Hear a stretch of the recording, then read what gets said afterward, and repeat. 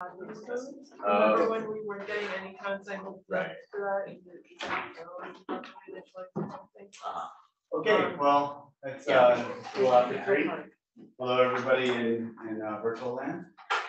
We have the pleasure of a double hitter, Jack Harris from Yale, giving us his second talk. He was a Colloquium speaker yesterday, and now he's going to tell us about a different project of his in his lab. Jack did his undergraduate work at Cornell and his graduate work with Dave Ashlam at UCSB before joining faculty at Yale, where he's in the Department of Physics and Applied Physics.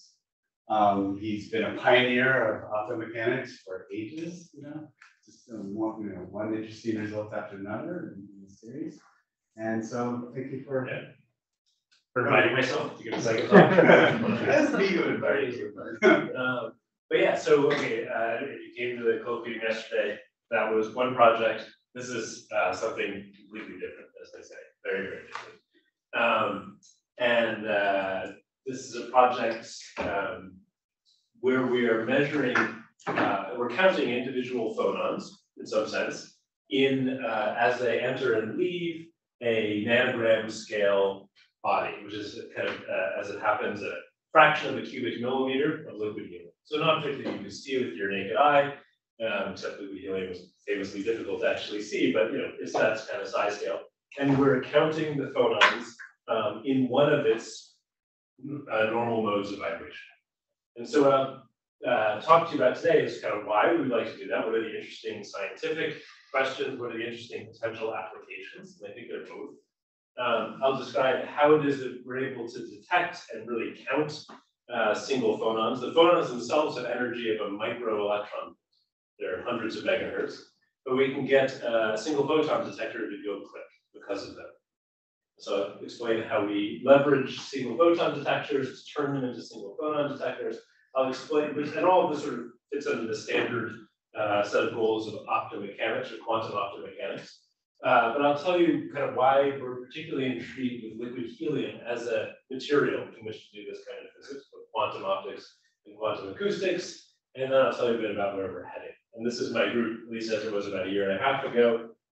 This is work carried out by actually research scientist Yogesh Patil and graduate students Ichi and Lucy, and very much enabled by our collaboration with Jacob Reichel's group in Paris.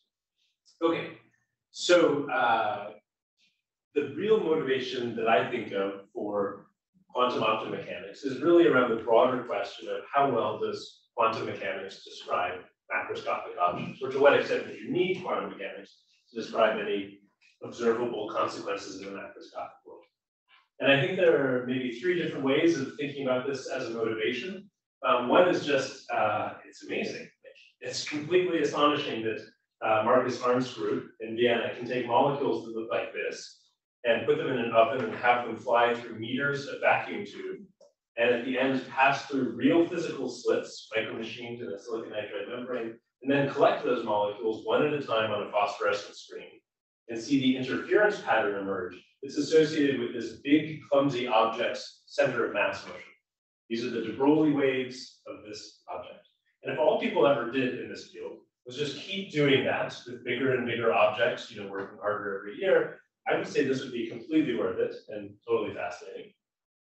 In addition, though, mechanical sensors are a really robust and sophisticated technology in the classical domain. Your cell phone is full of them. LIGO uses them. They're used for all kinds of precision instrumentation. And in general, if you can take such a technology and access its quantum behavior, usually there are ways to make that a win. There are ways to improve the performance of these devices. And lastly, it's conceivable, even though kind of the default assumption is that quantum, as surprising as it might seem, the basic rules of quantum mechanics just apply to macroscopic objects. It is quite conceivable that there's real fundamental surprises to be had in pursuing this program of just searching for quantum mechanics in bigger and bigger objects for multiple reasons. At some point, you will have to admit that the object you have put in a superposition is so massive that it is deforming the geometry of space-time in its vicinity. And that it would be reasonable then to ask if you're putting the space-time geometry in a quantum superposition. We don't have a good theory of this yet. And there are theorists who say that even though experiments in this kind of regime, very non-relativistic, but very massive objects sitting still, aren't going to tell you everything there is to know about quantum gravity. There are proposals that experiments measuring phenomena like this could at least narrow down the theory space for quantum gravity.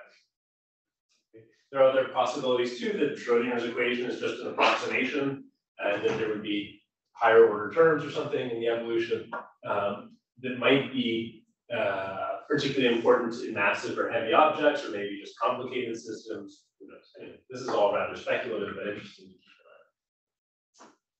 in mind. In the context of exploring macroscopic quantum mechanics, one thing that has become helpful to keep in mind is to have a pretty good working notion of what phenomena constitute quantum mechanical phenomena. And this, I think many fields have gone through this phase. We're definitely sort of just copying the notions of quantum optics and the like, but they became relevant again as people were studying mechanical oscillators and really trying to pin down how quantum mechanical these seemingly classical objects work. And so I want to give you a sense of the hierarchy that we think of in terms of quantumness. And you can think of this hierarchy as maybe not a perfectly well-defined mathematical axis, but a pretty well-defined series of things, assumptions about Newtonian mechanics that you have to give up in the face of certain kinds of data. That's what I would describe it. So let me start with considering a harmonic oscillator, which is mostly what I'll be talking about. And let me imagine I can do the following with this. I can remove all of its energy, so I can't remove any more. And then I can measure its position. And those are statements that are perfectly well posed in Newtonian mechanics. I can make all those statements. I can make all those statements in quantum mechanics. In quantum mechanics, though, according to those laws, if I go ahead and measure the position, I'll get an answer that's not just the thing sitting still at the bottom of its potential, or it might not be. And if I repeat it and re-prepare it in its lowest energy states and measure its position, I'll get a slightly different answer. And if I do that over and over again, my results will be drawn from this distribution. It's just the ground state wave function. And if I do those measurements and instead measure momentum, I will also not find the thing sitting still. I will tend to find it with certain values of momentum. And if I repeat that over and over again, constantly preparing it in what we would call the ground state and measuring its momentum, my results will be drawn from this distribution here. And this is quantum mechanics at some level. Like classically, no, you would just find it at the origin and sitting still every single time you follow this protocol. So quantum mechanics says, look, actually these distributions are going to have a certain width that's going to be set by h bar. Of course, this is one of them. At the same time, it would be true to say that if quantum mechanics were wrong or didn't really apply to the system, I could get exactly these same results from Newtonian mechanics if this harmonic oscillator was just coupled to a thermal bath. If we were just in thermal equilibrium, I would have this Gaussian distribution, and if that temperature was fine-tuned, it would give me exactly this width. So these are phenomena that you might associate with quantum mechanics, but a skeptic or someone who is being precise might say, well, that's perfectly consistent with Newtonian mechanics, just depends on what you think your system really consists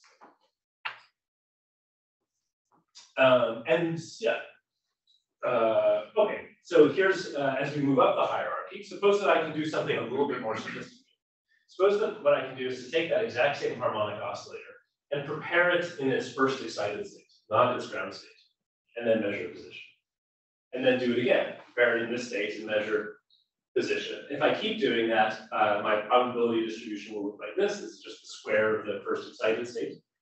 And if I measure this momentum, after preparing it in this state, I will get something, and all those measurements will look like this. And okay, that seems maybe fine. Like, why is this any much more exotic, perfectly reasonable looking probability distributions? The reason that this is substantially more exotic or more quantum in our usual thinking of things is that if I was to say, okay, classical physicist, you believe that this object has at every instant a well-defined position and momentum. This is a postulate of Newtonian mechanics, but maybe I just don't happen to know what it is, so it's going to be drawn from some random distribution in phase space. If I was to ask, well, what function that lives in phase space in the plane defined by x and p has as its marginal distributions this in one direction and this in another direction. In fact, you can measure any linear combination of x and p, and it always looks like this double hump. If I was to ask what function is it that has that as marginals, it's the one drawn here. So fine, what's the problem? That seems like, okay, it's not thermal equilibrium. This is clearly just a thermal equilibrium. This is some kind of exotic path I've coupled to it. No, because this function, in order to reproduce these marginals, has to go negative. So whatever that function is mathematically well defined. It is not the probability, the a priori probability of finding this object with a certain x and a certain p. There is no function that can reproduce this. Okay, so that's the sense in which a harmonic oscillator in this state is more quantum. There's like, I have to admit that more classical mechanics is wrong to explain data like this. Any questions? I'm definitely happy to be interrupted. When I was learning about the harmonic oscillator and its energy levels, and it was, a certain kind of exercise, I really wish someone had told me that the first excited state was so much cooler. Okay, then there's still this hierarchy goes on and on. There are different ways to chop it up, but here's another step, which is suppose I have two of these things, and I prepare it in what's called the Bell state, which you could think of as there's one quantum of energy in this system, but I don't know whether it's an object A or an object B. There's a similar story that I can tell that I'm not going to walk you through. It involves measurements of this object and measurements of this object, and those measurement outcomes will give perfectly reasonable looking things. Sometimes it will be +1, sometimes it will be -1. But if I asked what would the joint property of the system have to be in order to explain those as marginals, it would have to be something very weird. And here it's sort of the same notion here, but the weirdness here is extended, isn't just a property of one object, it's somehow a property of a system that is extended over space. Okay. And anyway, so this would be kind of more interesting quantum physics. I'd have to get specifically what's usually referred to as local realism, and that's just sort of more exciting. One's ability to do these measurements certainly hinge on what kind of system you're working with and what kind of states you can prepare. If you can prepare one energy, one excitation energy eigenstate, you can get at this interesting physics. But it also hinges on what kind of measurements you actually have available to you. So in this story, I was telling a story in which I could make an infinitely precise measurement of position sometimes, and an infinitely precise measurement of momentum other times. That's sort of this cartoon of the strong projected measurement. Quite often, if you have like a big heavy thing like a LIGO mirror, and you're trying to measure its position, really what you're doing is you're bouncing a laser beam off of it and collecting that laser light for a certain amount of time, and from that inferring the object's position. And if you do that, it turns out that the quantum fluctuations and the like, or there are different ways of thinking about it, will always obscure this incredibly cool stuff. The photocurrent record will not have evidence of this directly. On the other hand, if you take that exact same light and put it on a single photon detector, something that really goes click every time it thinks it's absorbed a photon, then it turns out there are ways to take this data such that you can reconstruct these kinds of features. And so in the experiments that I'm going to be telling you about today, they're experiments that live in this regime, to which we can apply this kind of detection, and we're trying to use this kind of detection to get into this regime, basically to make this kind of state, and then we think has a feasibility of getting extended into this one. So that's kind of the rough idea and the kind of system. So by mostly limits us to Gaussian, the mostly refers to heterodyne measurements?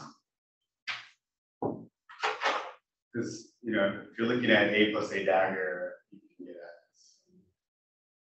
You mean like in a homodyne? Homodyne and heterodyne. Yeah, right. So this would be homodyne and heterodyne measurements. You're saying, I can imagine that you can get non-Gaussian states readily. Right, so you can do homographic reconstruction of the Wigner function. Is that what you're thinking of? Or you can measure a trajectory and then you look at the trajectory correlations within that. You can look at quantum diffusion equations. Yeah, okay, so you would have a very reasonable looking record, and you could say, look, this violates a certain kind of inequality that I could use as a witness for Wigner function negativity or something. Yeah, you can use that, use correlations of that to reconstruct like P to Q or Yeah, right, so there are definitely ways to take data and then back this out of it. but it will just be a lot less, it'll be more indirect. You'll be subtracting off noises, you'll be making assumptions about certain other kinds of fluctuations. You can do shot noise limited. Oh yeah, that's fine, but the shot noise record puts this sort of as the Gaussian, we can involve this with Gaussians, and it's been a while since I thought about this, but I think there are certain kinds of like deconvolutions or subtractions that you would have to do back up. No? Okay, we can talk about that. All right. Okay, so we're interested in the motion of some sort of macroscopic harmonic oscillator. It's not quite that we can see it and see its quantum fluctuations. A much more practical approach is to take light, whose quantum state we can prepare relatively well, engineer a situation in which that light has a unitary interaction with the quantity we're actually interested in, and then eventually leaves this cavity and comes over to a place where we can measure the light. We're always preparing the light and measuring the light, and from that record trying to infer something interesting or something boring about the motion of the macroscopic object that it interacts with. And if you arrange a cavity like this, where the object here's motion is detuning the cavity, this is what's called or at least a very standard optomechanical system. It has a nice Hamiltonian, but really the story is just that as this thing moves back and forth, it's detuning the cavity, and you collect the light that comes out of the cavity and try to infer from that record something about its motion. And there are various dimensionful scales that we can combine into dimensionless scales. These all have pretty close analogies in the atom cavity QED world. There's notions of strong coupling and the like. But I'll just tell you that in practice, the kind of true strong coupling you can get in atom cavity systems just has not been achieved. There's no system in which the 0 point motion of this object detunes this cavity by more than a light. It's always, there's a tiny, tiny bit of 0 point motion, and you bounce a gazillion photons off this cavity, and from that cumulative record, maybe you learn something about this guy's motion. So that's too bad, because we would awfully like to do all those wonderful atom cavity things. But there's a trick that we learned from the quantum optics world, which gets us relatively close without having to be in true strong coupling. And this is to make use of the non-linearity of strong projected measurements, which, as I said, we don't have for mechanical systems, but we do have strong projected measurements for photons. So again, imagine I have the situation in which I have an optical cavity and I send in some green laser light. Every photon that comes out will be green. But if this end mirror is actually a harmonic oscillator that can wiggle back and forth, it is possible for the light to come in and come out on the blue shifted sideband or the red shifted sideband. And classically, this is not particularly mysterious. This thing is oscillating back and forth. It's just phase modulating, and these are the FF sidebands. But if I put a single photon detector there, it's reasonable to ask, when this thing goes click, it saw exactly one photon come out. Did it see a green photon, or did it see a blue one? Because if it saw a blue photon, if that click was a blue photon, you know that contingent upon that click, one phonon of energy was extracted from this oscillator. Because somehow I've only been sending in green photons, and one of them got a little bit of extra energy. It came from this guy's motion. Likewise, if I get a red shifted photon that went click, that means that green photons were coming in and added exactly one phonon to this mechanical oscillator. So if you have a detector that really goes click, and let's say tells you whether it was a blue one or a red one or not, then you can use that information to learn something pretty serious about this mechanical oscillator's quantum state. Like, I just added exactly one photon to it. The problem is that because of the weakness of this coupling, for every sideband photon you get out, there will probably be about 100 million unshifted photons just swamping your detector. So you get all these clicks. Also, most of these detectors don't really tell you what the wavelength is. They just have sort of a broad range of wavelengths that they detect. And so again, the trick that we learned from the quantum optics community is just the following. Just build a really good filter here. A filter that's so narrow that it only passes one of these beams. In this case, it's the red one. And in that case, every time this goes click, the back action of that measurement will be to add exactly one photon to this mechanical oscillator. And this is a plausible way of preparing such a system in that interesting quantum mechanical state, the state that has exactly one phonon in it. So this is the kind of scheme that we would like to employ. Before I tell you about how to do that, let me tell you about the mechanical oscillator itself. And here, this is where our collaboration with Jacob Reichel comes in. We found it very nice to build high finesse optical cavities on the end faces of single mode fibers. So Jacob has this amazing technique where you can take an SMF-28 fiber or whatever fiber you want, chop off the end, shoot it once with a CO2 laser, and make a nice little concavity, which turns out to be insanely smooth. The coating companies will then coat it with a high finesse mirror for you. And if you take two of them and align them in glass spirals and point them at each other, this curvature and the coating will give you a nice stable optical cavity in there. And the thing that we really like about this, doing these experiments in cryostats, is that this optical mode is pretty well coupled to the traveling wave inside the fiber. So suddenly you have a high finesse optical cavity with no input optics, no mirror mounts, no mode matching, no nothing. It was all just done by gluing these fibers in place, and you can run those fibers out of the dilution refrigerator, and it's all sort of much nicer than most cryogenics optics. On the other hand, it's just an empty cavity, which is a pretty boring object. So to get a mechanical degree of freedom, we simply immerse the thing in a can of liquid helium. And liquid helium is a liquid, it fills up the space, and so it's this blue stuff here. And then what we're interested in is the fact that, so the degrees of freedom are going to be the helium moving around, trying to slosh around. And if you have a fluid confined by walls, it has standing waves of density, standing waves of sound, like the air inside this room. And one sort of elegant thing is that mirrors like these that are good mirrors for light are usually pretty good mirrors for sound.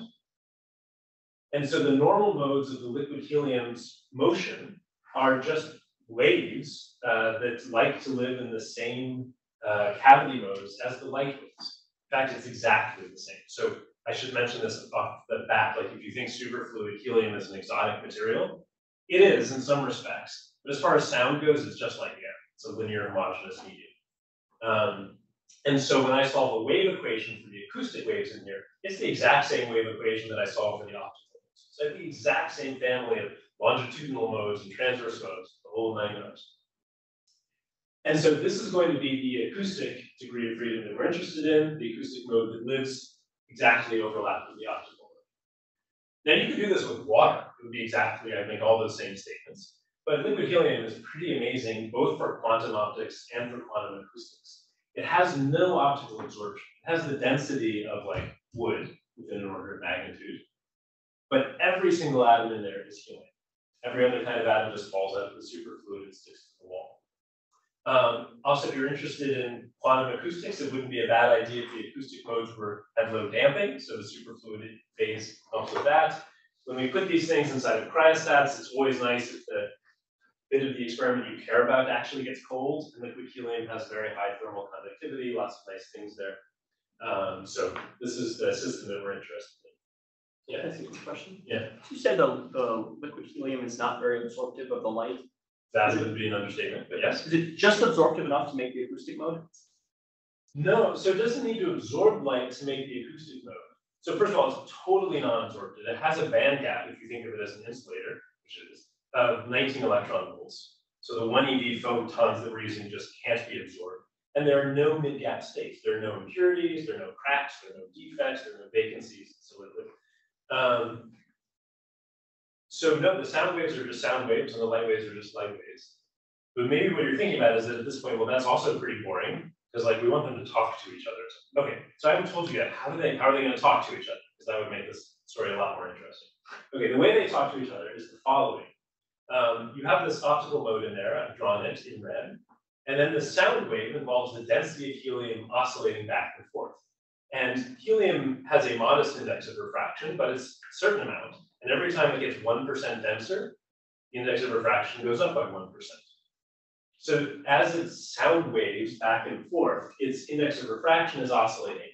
That is not physically the same thing as the cavity getting longer and shorter, but optically it is. The optical length is changing. So this is the nature of the problem. And there's something kind of elegant that happens in this is really important in quantum optomechanics experiments, which is that because the light and the sound are confined by exactly the same boundary conditions to satisfy exactly the same wave equation, their normal modes all come from the same family of orthogonal functions, sine waves, in this one-dimensional picture. And those functions have this wonderful property that if I calculate the overlap, so like, let me consider this optical mode with two standing waves in there. And let me calculate how much this sound wave detunes this optical mode. The answer is none at all. Because for every place that there's some light, there's some less dense region, and some more dense region, and some more dense region, some less dense region. This overlap integral is 0. And also for this sound wave, and also for that sound wave, and also for that sound wave. The only sound wave that has non-zero overlap integral in this acoustic mode is the one that has exactly the same wavelength. Actually, the acoustic mode has twice half the wavelength, because this is the intensity standing wave, whereas this is the density standing wave. Anyway, so that's really nice. This is true single mode coupling, which Ben does not like, but sometimes you can make it like this.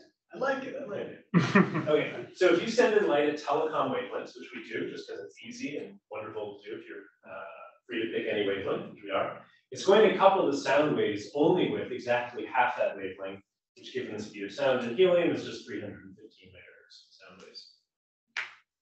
And this is what the devices really look like. We just use glass ferrules, we align the fibers, we have lots of tricks for getting this kind of kinematic, and then we epoxy them in place and we're done. Here's one of them. And they're simple enough that we can make a bunch of them, and then they go and live in a little can. The can goes at the end of a dilution refrigerator. And the only experimental knobs here are the fibers that come into each cavity, and then one fill line that brings the liquid. There's no piezo, there's no Atto cubes, there's no microwave, there's no magnetic field bias lines. That's it. This is the entire experiment. Just fiber in and out, and fill the whole thing up. So I would claim, and so this absence of in situ alignment really simplifies things. If you know what these experiments tend to look like, this makes life a lot easier. In a standard dilution refrigerator, it would be no problem to put 100 of these or even 1,000 of these. And at the end of my talk, I'll tell you that I think we can make these indistinguishable at the quantum mechanical level in a way that's useful for implementing some kinds of quantum communications protocol. Come back to it. For now, we're just going to build one and special one of them. When you code them down, do you lose some of the alignment or try to make them no. less symmetric? So we make it really symmetric. They're not very long. The length will definitely change, but by an amount you can kind of guess based on thermal contraction. But no, kind of whatever the coding company specifies, if you do this kind of alignment, you get that finesse, and it isn't any worse when you cool it down. The whole thing just goes from 100 microns long to 90 microns long. And then it's very, very stable. There's no thermal expansion. Okay, so the experiments that I'm going to tell you about involve taking that object and driving it with one laser, sending the light down into the cavity, collecting the light that comes back, which would be the unshifted light plus any phonon sidebands. We have a couple of cascaded filters that pick out just one of the sidebands and then send that light to single photon detectors that happen to live back inside the brightstone. And we'll take some data in which we use a laser that's detuned to the blue of the cavity, such that one of the phonon sidebands, well, first of all, is resonant with this main cavity here, and so it can actually do this inelastic scattering, and is also passed by this filter cavity, which is much narrower. And we'll do, okay, so here's that data. So this is the rate at which photons are counted over here at this detector as I vary the frequency of this drive laser here. So if I sweep this drive laser to higher frequency or lower frequencies, the sideband photons are always traveling along with it, because this is always 315 megahertz. And so as I sweep this back and forth, I see, well, there's a background. We have a certain number of dark counts and the like. There's a peak that is always there and independent of everything. And this is just coming from thermal fluctuations in the fibers. But then there's this big peak here. And what that peak is when I'm scanning this sideband across the filter cavity. So this line width is the line width of our filter cavity, about 1 megahertz or so. And these counts are the phonon adding or phonon subtracting counts that we're interested in. And data actually looks like this. In practice, what we do is we spend 100 milliseconds locking up all these cavities and lasers.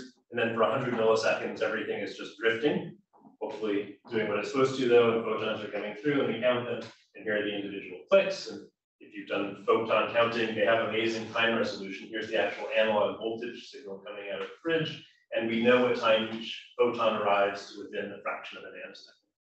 And this is nice if you're counting photons, but it's really nice if what you're interested in is phonons, because each one of these is the addition of exactly one, subtraction of exactly one 300 megahertz sound wave in liquid helium sitting in the bottom of the solution refrigerator. If we do the same measurement, but just with the laser on the red side, we get very similar data, very similar kind of backgrounds, but the phonons, the sideband is of a different size. This is a well-known effect, sometimes called quantum sideband asymmetry, which just represents the difference in the matrix elements for raising and lowering this harmonic oscillator. But it's a nice calibration that tells us, it's just sort of one more piece of information that tells us how this system is actually working. So if we look at these two sidebands, the sideband we get from driving on the blue and the sideband we get from driving on the red, these are the Stokes and anti-Stokes, and then just plot the height of those features as we vary the fridge temperature. The hotter the acoustic mode is, the more phonons there are in there, the easier it is for the scattering to happen. They both go up just as a function of temperature. But this persistent difference between the raising and lowering is a signature of, this quantum sideband asymmetry. And if you like, it's in that hierarchy of quantum mechanical effects. It's an effect that lives in the left-hand side. It just has to do with fluctuations of order h bar. What causes the ratio to maintain even if it levels off? To go to very low temperatures? The ratio isn't maintained, it's always a difference. So the difference, if I have an oscillator in the nth level and I raise it, the difference between that matrix element versus the matrix element associated with lowering it is always 1. And that's the origin of this sideband. So this is like an effect that's of order h bar, and the background is just the thermal, you can think of this as the thermal occupation, and this is sort of the 0-point motion. If it hand me the plane, that's essentially what's going on. And we can do various things. As we crank up the laser power, we wish that this thing didn't get hot, but in fact, the helium doesn't absorb any light, but those end mirrors do. And we understand very well kind of what how it heats and everything, but we're just going to take data down here where the incident laser leaves everything nice and cool. And this is data that you can absolutely take with heterodyne. You could just record that sideband with a local oscillator and monitor its size, and you would see exactly this data. But the data that we take has tons more information than that. It has the arrival time, the timestamp of every single photon. And there's information in those correlations. So here's a nice timestamp of a single photon. So conceptually, what we're going to do is just record all those times and then list all of the delays between all of those arrivals. And I'm just going to show you a histogram of those delays. So here's a histogram of those delays. It's, this is also known as the G2 function, or at least they're very closely related. And the fit here is to what you would expect for a thermal source of light, a light bulb, something that's emitting photons just via black body processes. And it's a single exponential because of this true single mode coupling. This decay rate is exactly the lifetime of the phonons. The reason, I remember at first like being confused as to why I spent all this money on really nice lasers that put out coherent states. But when I count these photons, they're thermal. And the reason is that these are not the photons that the laser makes. Those are coherent, those have a G2 of 1 all the way across. These are the sideband photons. And they are made by taking a laser photon and adding to it a phonon. And those phonons are just there because the fridge is hot. Not very hot, but it's, that's where those thermal photons come. Okay, so that's why it looks thermal. It turns out, since what we're doing is we're always measuring photon arrivals, A dagger A, when you have driven this device on the red sideband and asked how phonons get converted into photons via this process, the A dagger A in your detector is the same as the phonon B dagger B. So this is really the same combination of phonon raising and lowering operators. But when you drive on the blue sideband, what you're realizing is a two-mode squeezing interaction between phonons and photons. So the A dagger A photocurrent is really related to the phonon B dagger. If you're interested in the minutiae of these kind of quantum statistics, this is an important difference. But if all you have access to are thermal states, it ends up not really mattering. But there are more sophisticated types of measurements where this difference is very useful. So long story short, if we measure the blue shifted photons and the red shifted photons, they look thermal. We have a lot of data and a lot of signal-to-noise ratio, so to speak, so we can look at higher order correlations and check. And just because something has a 2-point correlation of the thermal states doesn't mean it's really thermal. There could be higher order collisions, higher order correlations hiding in there.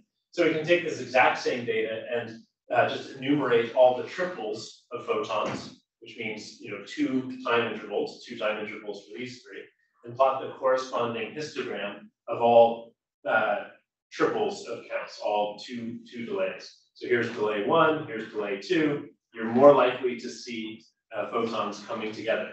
That's one way of saying this is some bit of bunching. And this is just a 3-point correlation function. And the fit, again, is just what you would calculate from a thermal state, so no surprises there. The data is copious enough that we can also do the 4-point correlation functions.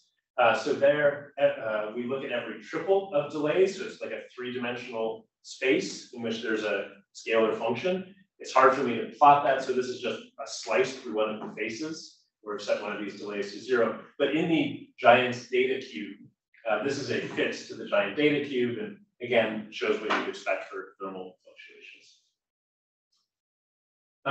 And just specifically in terms of the bunching, G2 famously has a kind of bunching factor of 2. The 3-point correlations are even more, and the 4-point correlation functions are even more bunched. None of this is interesting. Like this is all just watching Brownian motion and verifying that it's Brownian, not just in like the cumulants of the distribution, but in the 3rd and 4th moments of these distributions. So not exciting states, not moving up the quantum hierarchy, but like a really thorough characterization of a thermal state, unusually thorough.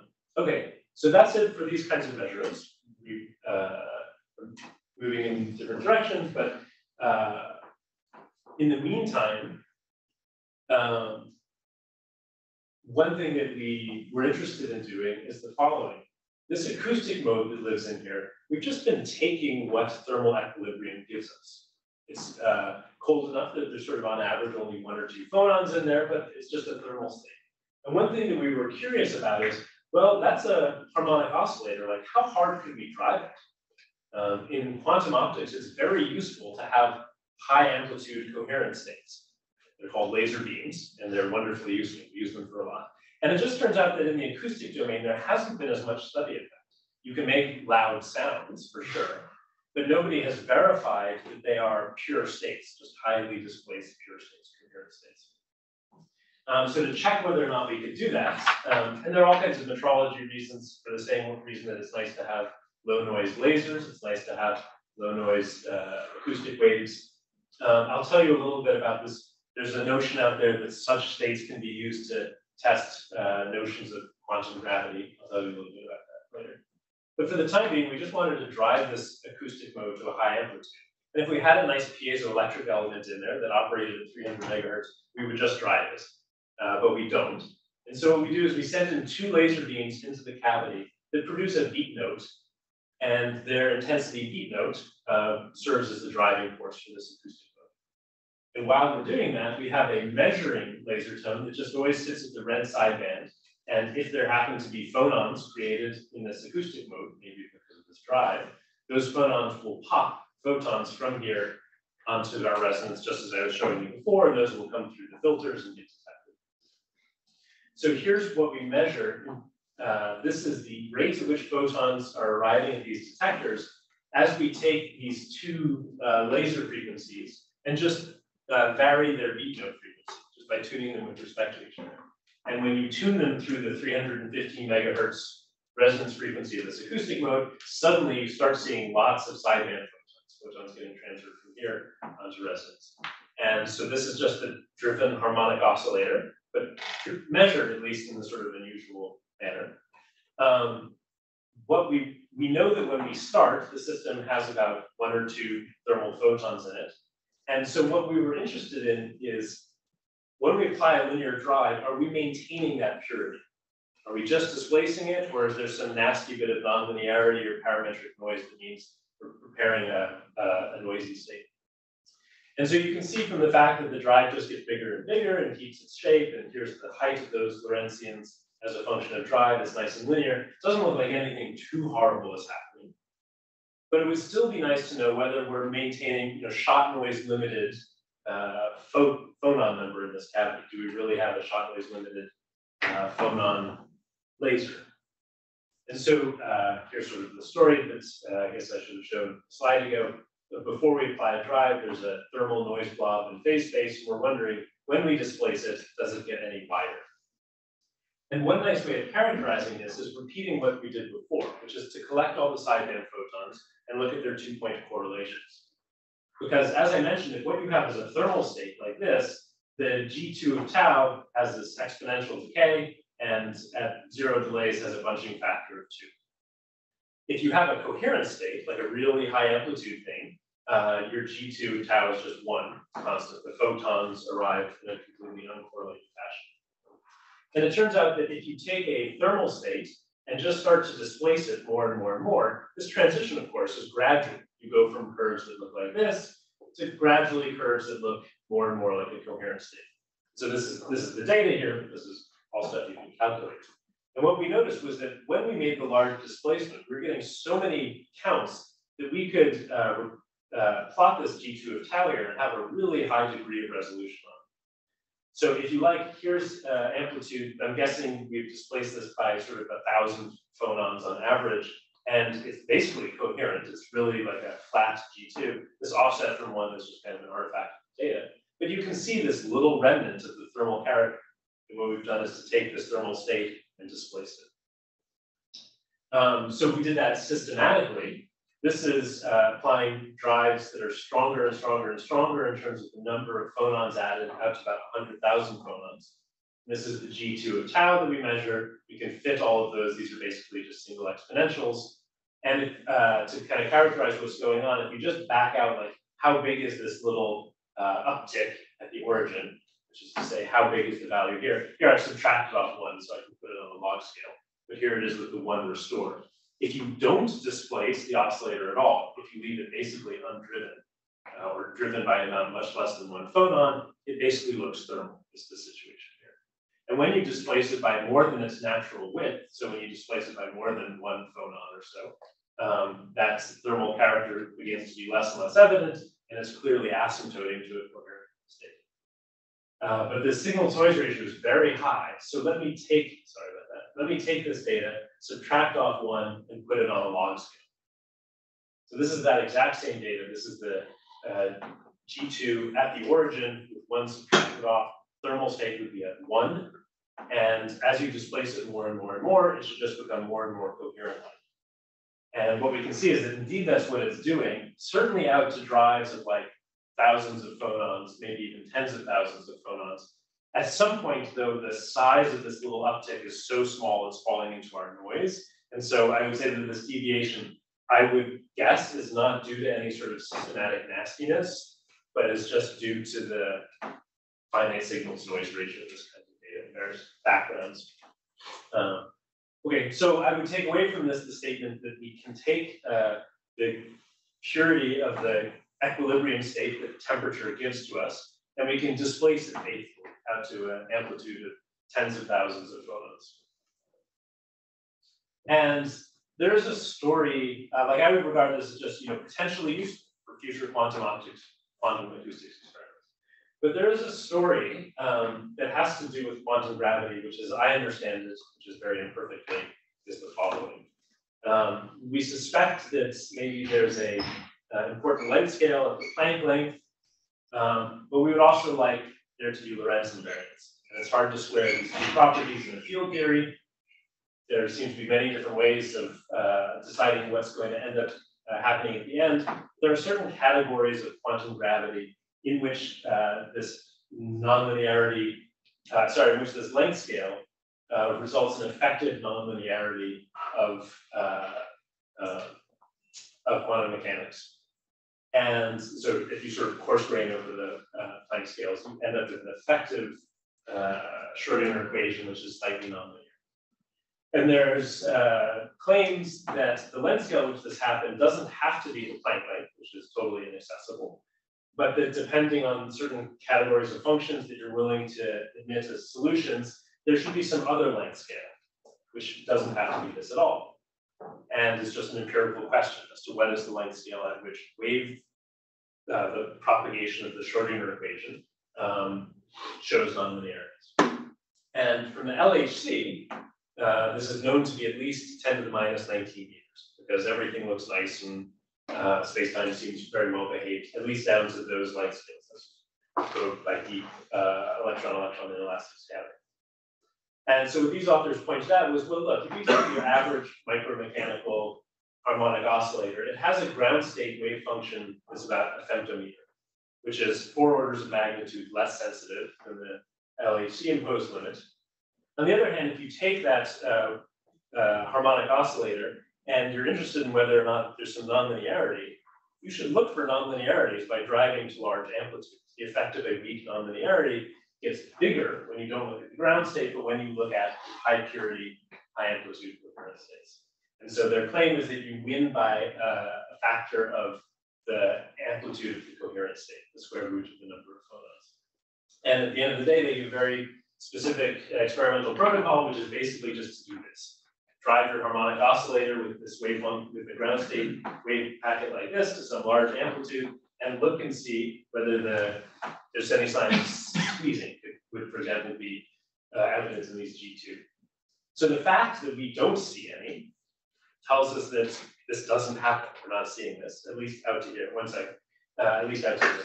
So if I take this theory and just say, look, the deviation, let me just say, okay, well, look, we do see something happening here, and I suspect this is just, backgrounds in the data and artifacts of the fitting, but like, if this were due to this discrete length scale discreteness of space-time, then the length scale on which Schrodinger equation would become nonlinear would be this length scale here. So basically what I'm plotting is this difference here converted into that length scale. And so I would say that it's definitely not any bigger than 10 to the minus 18 meters. So a factor of 10 worse than the LHC parameters, but it's still kind of fun to try this out in our humble experiment here. That effectively answered my question. I was going to say, at a certain point, you need to really know what that background is. So let's do the most conservative thing, which is to say, hey, this is quantum spacetime. Or at this point, you should no longer believe anything that I tell you about quantum spacetime. That would be this okay. There are many things that I don't really understand about these things. I don't know how serious. That's the difference between the red dots and the line. Yeah. Sorry, I meant to remove that. This line, so if I take the red dot is the red dot. This line here is the red dot plus its error bar. Yeah. So if I took this super seriously, there would be certain kinds of confidence limits. So, yeah. Okay, so that's kind of where we are. This is what we have. Let me just take 5 minutes or less just to tell you about kind of things that could be done next. So some of them are purely technical, and one of them is that these devices have an atrocious acoustic quality factor. They stink, okay? Which is sad, because liquid helium is amazing. Like, you should not make an acoustic resonator out of liquid helium and then have low quality factor. It's a superfluid. Okay, the reason for that is that the sound waves are bouncing around in here, but the fancy coatings that make the light mirrors are not the right coatings to make good sound mirrors. So phonons are confined to the liquid helium only by their acoustic impedance mismatch trying to get into the glass. And that's a lot of acoustic impedance mismatch. That's effectively a 99% reflectivity, but it means that sort of the acoustic finesse can only be 100. So our Q is definitely limited by the fact that phonons just leak into the glass. And we have two approaches that we're using to solve here. One is the coating companies have actually made for us dual band DBRs that are the right thickness to do the optical reflectivity, and then have a couple of other layers to be the right thickness to do acoustic DBRs. We think this will be very big improvement in the quality factor. There's a more elegant approach that is a little bit harder to put together, which is to make use of the fact that the speed of sound in liquid helium is really slow. And so basically sound is always totally internally reflected.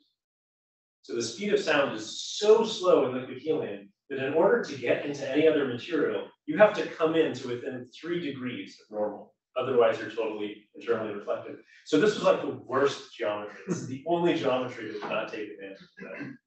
And if you just build a simple triangle cavity, the sound waves should be confined by total internal reflection. And we know from, at that point, their finesse would just be limited by things like the roughness of these mirrors, and we have reason to think that that would be about 3 orders of magnitude improvement. Light, of course, has the opposite story in terms of speed of propagation. So it isn't confined by total internal reflection. That's what these codes are for.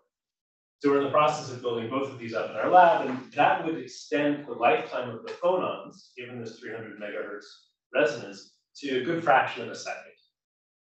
That would be a lot of fun. That would be very interesting to have this nanogram scale object with quantum states that last for 100 milliseconds.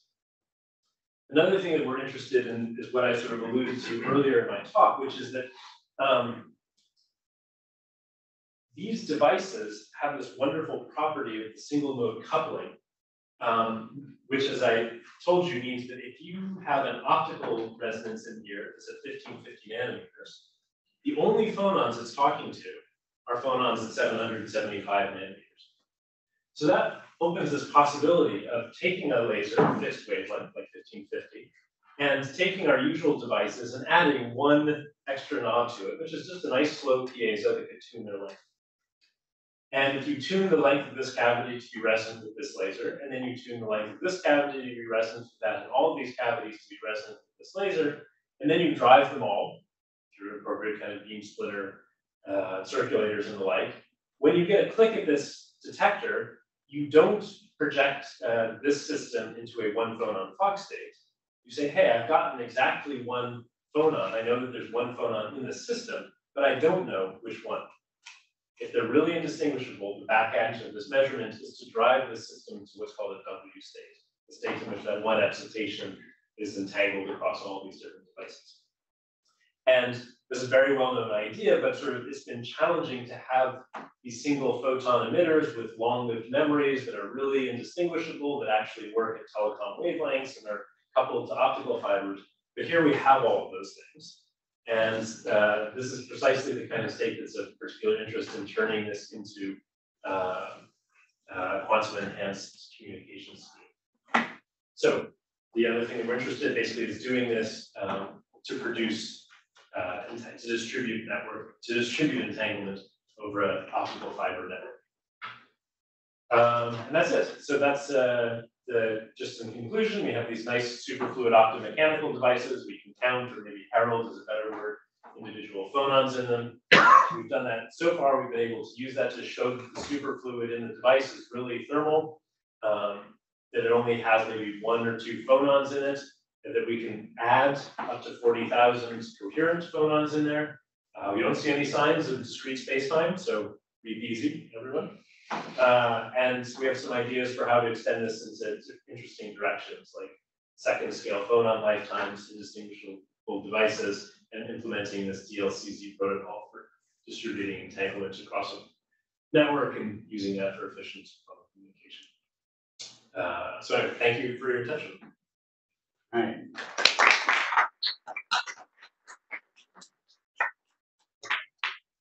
We're pretty good at asking questions during the meeting. So, do we have any other questions? Yeah. So thanks for the excellent talk. I know. Have you thought about like, could you use a like electron spin in liquid helium and do like cavity PVD? As I guess that's your last bullet point there. Yeah. So so as kind of the parallel or orthogonal direction is to do that. So if you have a nice material, it's often nice to ask if there's some kind of hybrid artificial atom interesting system. Liquid helium is wonderfully impurity free, but there's a particularly nice impurity that it can have if you put it in there, which is an electron. So if you put an electron into liquid helium, it doesn't want to go up into that 20 electron volt conduction band. It can have a lower energy by localizing itself, paying the kinetic energy cost in that, and pushing all the helium atoms away, paying the surface tension cost of making that bubble. And then it lives in a little bubble. And this is what electrons in helium do. And they have all kinds of interesting properties. They've been studied very thoroughly. But one thing that has never really been measured is that the spin of that electron is supposed to be insanely pristine. There's just no relaxation mechanism around it. There are no nuclei with magnetic moments, none of that stuff around. So they're supposed to offer an intriguing possibility for certain kinds of qubits. What the electron bubbles in this cavity, what you might be able to do, so we have a proposal paper that's almost written, is you can trap those electron bubbles, we think, in these acoustic modes. So trap it in an acoustic standing wave, the bubble wants to emit a certain antinode. Then you can read out the bubble's motion with the optical light in the cavity. Watch this little 1 nanometer void move around that detunes the cavity. So you can watch it move around. And then if there are the appropriate combination of magnetic fields and gradients, you can make its motion contingent on what the spin of that electron is, read that out. And to date, nobody has been able to measure the spins of electrons either in bubbles or on the surface of liquid helium, just for the lack of a good control and readout scheme. So we think this would be a really good way to do that. And I don't know that it will turn into the viable quantum computer by any means, but it would be a really interesting kind of quantum impurity potential sensor for magnetic fields.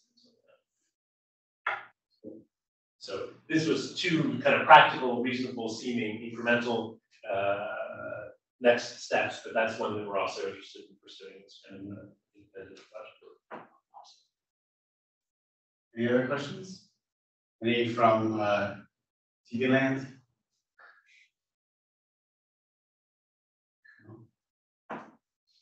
Okay. Yeah, thank you. Appreciate it very much.